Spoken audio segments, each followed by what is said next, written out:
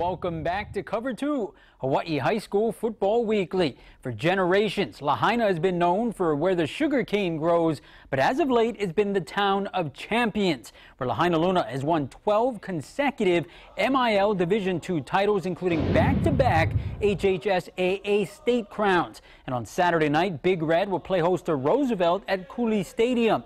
Rough Riders allowed just 70 total yards in a quarterfinal win over Pac-5 last week, setting up an expected showstopper in the semifinals. But for Luna's head coach Garrett Tihara, the hard work has already been done, as success in the classroom has created confidence and sustainability on the gridiron.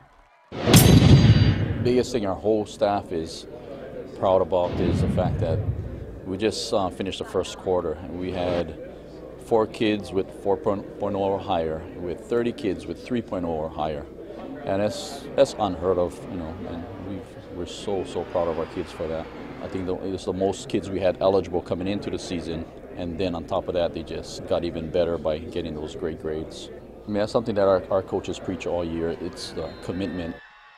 And the Division II Destruction Derby continues in the Garden Isle, where on Saturday afternoon, the KIF champs of Kapaa will collide with Kaimuki, as both look to take a step closer to the program's first ever state championship.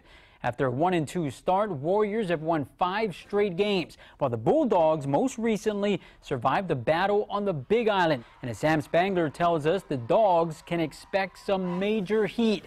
And we're not talking about the east side sunlight of Kauai. Yeah, that's right, Rob. A single fuse is expected to be lit this Saturday at Vindiha Stadium, where an island divided by their 3 high schools are going to be united under the current champion of Kapaa. Now, I talked to Warriors head coach Phil Raposo this week. He said that last year during the state tournament, with Kauai High School being the KIF champ, he felt like his boys were a part of their team cheering on from the stands. He expects that to be even more pronounced this year due to the flooding that happened back in April, uniting the island under one umbrella. Now, the only thing that can stop that spark from being lit this weekend is some thunderstorms are expected in the area of Lihue both Friday and Saturday. Reporting for Cover 2, Sam Spangler.